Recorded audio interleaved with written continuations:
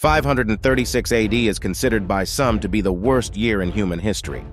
It started when a mysterious fog swept over the European continent, veiling the sun in a blue haze, and casting Europe, the Middle East, and parts of Asia into darkness 24 hours a day, for 18 months.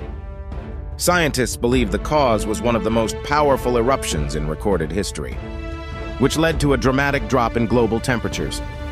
The eruption was so massive that it caused average temperatures to decline by 0.4 to 0.7 degrees Celsius, ushering in the coldest decade of the past 2,000 years. This climatic anomaly resulted in widespread crop failure from Ireland to China, with food shortages and famine across many parts of the world, making 536 a difficult time to be alive